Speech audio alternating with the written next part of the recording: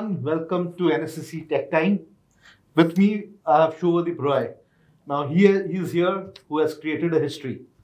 A history is he has backed the highest package for freshers in the history of NSEC. Not 10, not 12, not 20, a whopping 62 lakhs package. Okay. Subhodip, heartiest congratulations to you. Thanks to you and thanks to everyone who has I'm really grateful for this opportunity to be here and be able to share what it's like. Okay, great. So Subhodip, you passed out in 2024, right? Yes, sir. So, and you joined somewhere around 2021, just after COVID. Yeah, the batch was 2020 to 2024. Right. Yes. So just explain your journey. I mean, this 4 years long you have been with us, your entire campus life. How did you, cope up, and how did you? What are your key secrets so that people who are following you with this kind of package you've got, I'm sure you will be mentoring a lot of them. So just share your journey with us. So 2020, I utilized that time and I used that when I was during the time I was in the morning, I was just attending my classes and I got more times as no traveling was there to go to college, come to home, getting fresh. So I utilized that time and actually the interesting thing happened is when I came around a YouTube video, and the guy was, I think, Aman Thatarwal, if you know. So he was mentioning that off-campus placement. So I didn't have any clue, what is on campus, what is off-campus. And he was referring the fact that there are 3 type of tier in India. There are 3 type of tier colleges. Tier 1 are IITs, all the IITs like IIT Kharagpur, IIT Delhi, IIT. And tier 2 college was NITs, BITS Pilani, and tier 3 was all the private colleges include Netaji. I believe Netaji Subhash is also a tier 3 college. So, and also he mentioned the tier based on the placement ratio. If you see the tier 1 colleges, only Google, Microsoft, those companies visit and they hire a bunch of students. For the tier 2 college, good companies, Flipkart, Cred, all the good startups, and sometimes occasionally Google and Microsoft, those MNCs also visit. But for tier 3, the situation is a bit different. MNC visit, but they don't offer usually above 30 LPA. So, but I got to know from that video that there is this thing called off-campus where you can, if you prepare well, you can actually not go in a traditional route, rather you can go reach out to recruiters, connect via LinkedIn, apply to career job portals. So I got to know that they're off campus, and then that trigger happened, okay, so if this is possible, then let's do something. And also I have also read this book called The Magic of Thinking Big during that time, so which motivated me to do something big. So I challenged myself that by second year, it's legit, it's still giving me goosebumps, but I challenged myself that by second year I would be interning at Facebook San Francisco headquarters. Okay, and that was a big challenge, but no one is pulling me to not having a big dream. So I just dreamed. Okay, and I just researched a lot, learn what it takes to be intern at Facebook at second year. Then I realized that data structure algorithm is a topic which the interview is mostly focused on data structure algorithm, so coding basically. So I actually mastered that during that time. I actually applied a bunch of internship roles. My first internship interview I applied for Twitter. I even got a test, which is online assessment over internet, and I just did, and I actually also followed that motto that the more you fail, the more you succeed. So I intentionally failed. Okay. And my intention was not get into Twitter during that moment, but I tested what it feels like, what is the platform looks like when you are giving a test. So I get to know this platform, HackerRank. This is how you have a window 1 hour window where you have to solve 2 questions.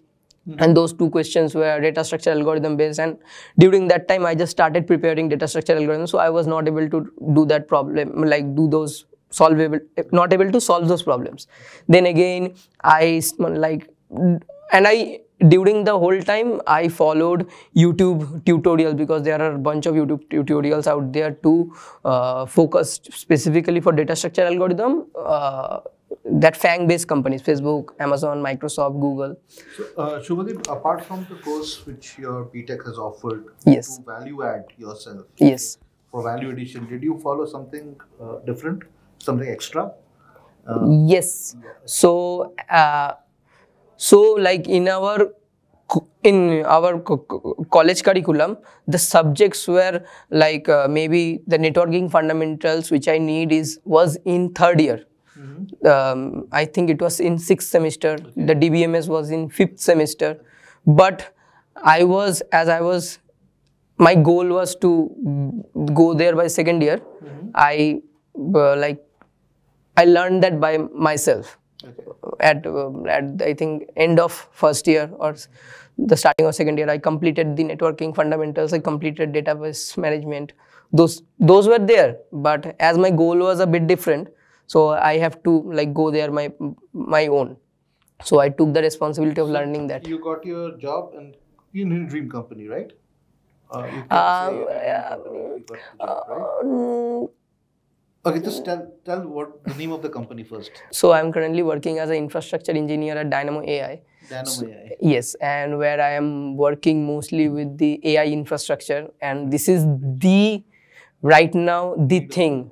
So world is heading towards. Great. Can you just tell us about the interview process that you had gone through? I mean, Okay. the entire process of your selection, right from recruitment and Okay. everything. Just, because a lot of students will be watching this and they would love to get motivated from this. So please share the entire journey of your interview process, the way you got selected. Yeah. So I'm gonna tell the entire thing. Okay. Sure, So there is okay. So like how I got this skill. So there is this skill like technology called Kubernetes. Okay. And this is a technology which is really hard. And the more something is hard, the like people usually not do that. So it's like low supply, the demand is high. So that kind of thing. So I like analyzed the market and found out that Kubernetes is one of them. And I mastered Kubernetes. Like I did 2 internships beforehand where I like worked on specifically on Kubernetes, and I took this bet that Kubernetes would be the big thing. So I learned that and did like bunch of projects. And when like my internship going to end, so I was looking for different roles. Then I found out that Dynamo AI is also looking a individual who has software engineering experience along with Kubernetes. And that role actually was senior engineer, like 5 years of experience. But I applied that there anyway, and also reached out to their director of engineering and the CEO via cold email that, hey, like I got this Kubernetes experience and software engineering. So these are the projects I have worked on. And I mentioned, I added the resume and I just mailed it. Like three days after, like they reached out to us that, hey, we would love to schedule a call. Please, this is the link, just schedule it. So I scheduled the call. My first call I scheduled was 1:30 a.m. at midnight, because those guys were from like San Francisco Bay Area. And they didn't knew that I was actually, I was from India, and they thought, so I just during that time I like interviewed for that role. The first call was to get to know each other, whether there is a fit or not. So the first call was like director of engineering joined. They asked me about my projects, what you currently working on, and why you want to join Dynamo. What are your intentions, whether you are a freak or not. How many rounds of interview you had? I had 1, 2, 3, 4. 4 rounds of interview. 4 rounds of interview. Any previous screening like GD or any? No. You went for the Yeah. 4 So actually, usually that's the process that you have to go through a online assessment, like, and then you can get a interview call. But when I mentioned like, so they said that have been looking to hire someone for like this role where you need Kubernetes experience, and we are not able to find a good match. And we have been hiring for this role for the last 4 months. And we went over 10 candidates, but still we haven't found. So we just want to give it a shot. So I said, okay, sure. So the first round was, So first round was data structure algorithm based. So which I mentioned at the first. Correct. So now the interesting thing is, like, I was preparing to get into Facebook's at second year, preparing data structure algorithm, and now data structure algorithm is helping me to ace the Dynamo AI first interview. Okay. So first interview, okay, so sorry, that was second interview. First interview was that introduction, like get to know each other. And after that, the second interview went, and we have to, like, that was data structure algorithm based. And they asked me, like, when you want to schedule the interview. I took 2 weeks time because I was working on different projects and I didn't have preparation for data structure algorithm. So after the data structure algorithm interview, and I took two weeks of time, I prepared with lead code, neat code. There are a bunch of resources which I followed along with all the topics. And after 2 weeks, I gave my interview. So, and I was asked to be an interview question based on their current system, like what they are working on. And the interview was 1 hour long. And did you do any kind of R&D on the company before you appeared? Yes, actually. So this is very important, because it's very important to know where you are working, where you're going to apply, and from my experience, the interviewers also check whether the candidates is well versed with the company they're applying for. Yes. So you can share something on that. Yeah. So actually, I have always like emphasized this, that before I have applied to any place, so I have just went to, like, whether this role, like, I am seeing myself working on in future. So that's more intense, because I have feel that there are a lot of friends of mine who just applied for bunch of roles just to get a job.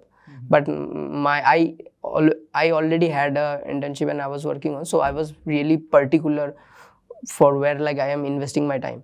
So I actually, like, saw the company, and I saw the opportunity to working in an intersection of AI and infrastructure, and they are working in a compliance with AI.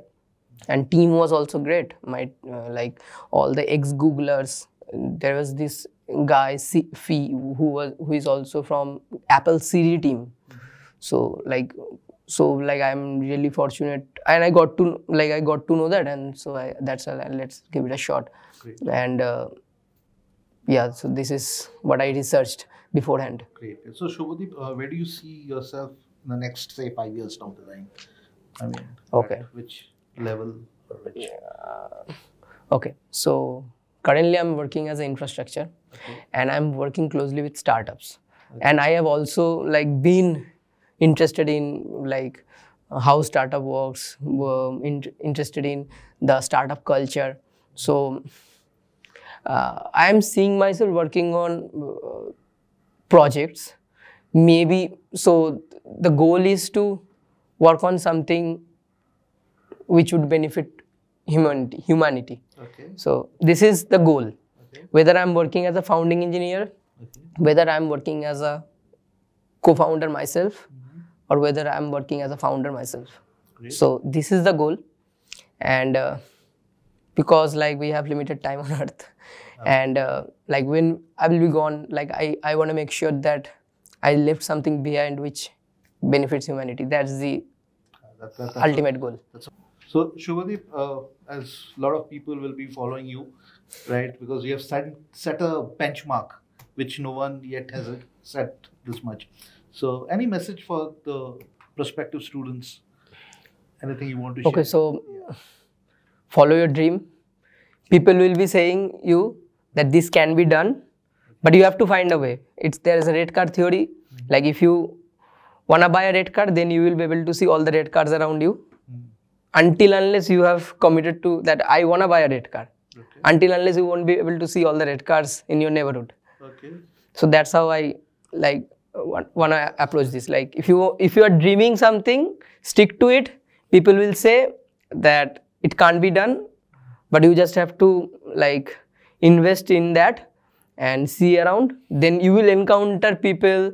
They will going to help you eventually. Just make sure that you don't give up on your dreams.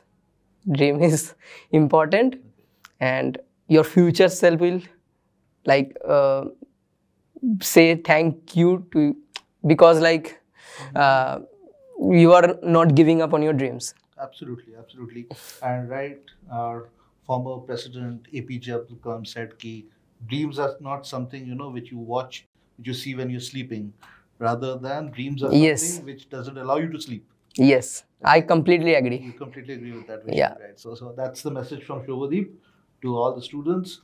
I wish you all the best, Subhodip, for your further journey. You have Thank a you. great career, have a great life. Thank you. Thank you.